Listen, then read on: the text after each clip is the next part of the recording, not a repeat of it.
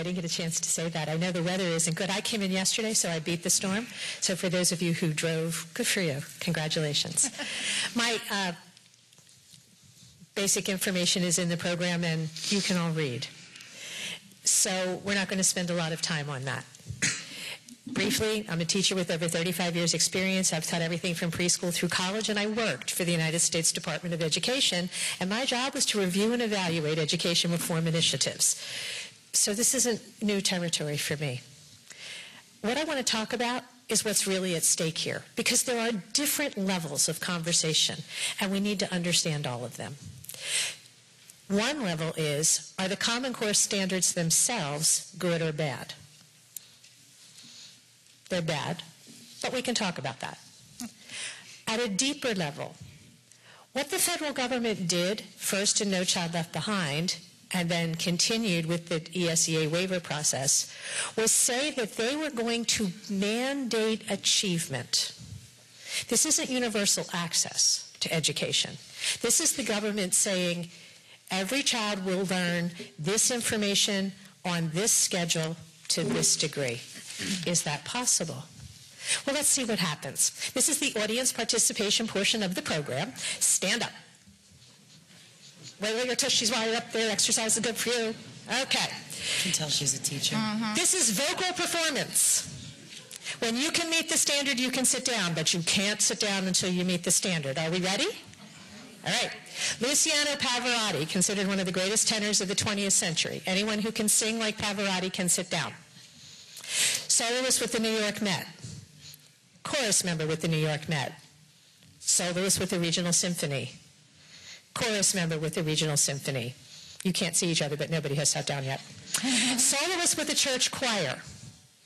Sings in the church choir. Oh, a couple seating. Sings in the shower and enjoys it. Can't carry a tune in a bucket. Can't find the bucket. Okay. We even have one who didn't even sit down at that.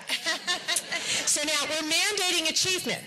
Because you remember, that's what this is saying. Every child must achieve and must prove that they have achieved proficiency at this level. And states have to prove that they're meeting bars for proficiency, and children have to meet this level in order to be promoted or graduate. Where am I going to set the bar for vocal performance? Well, where did you all sit down? That sings in the shower and enjoys it. I'm a teacher in a classroom. There is no reward whatsoever for me to have any child move one step beyond sings in the shower and enjoys it. But there are huge penalties for me and my school if every child doesn't get to sings in the shower and enjoys it. So where is the classroom teacher going to spend all her time? With Mr. and Mrs. Can't Carry a Tune in a Bucket out there, getting them up to sings in the shower and enjoys it. What about the child for whom the standard should have been Pavarotti? That child walked into the classroom already able to sing in the shower and enjoy it, so they will pass the test. Did education succeed for that child, or did it fail? It failed, but it's a silent failure. What happens to Mr. Can't Find the Bucket over there? Well, he gets ignored too, because the teachers cut their losses. They have to. They try to get as close as they possibly can to that 100%. So, in fact, studies on this standards-based approach to education, one published by the National Research Council in Washington, D.C., actually say that when you use standards-based education, the goal does not become enlightening a child. The goal becomes reaching the standard. And teachers spend all their time focusing on the children immediately above the standard and immediately below the standard. The kids at the top are forgotten, the kids at the bottom are ignored. Achievement gaps do not shrink, they grow. And the research also says that all of the instruction shrinks to the test. 30 seconds. So the underlying concept is, can we mandate achievement by government fiat? And should we? Is that really where we want education to go?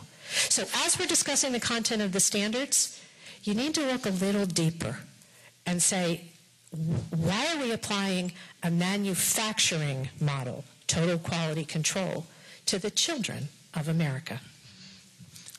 Thank you.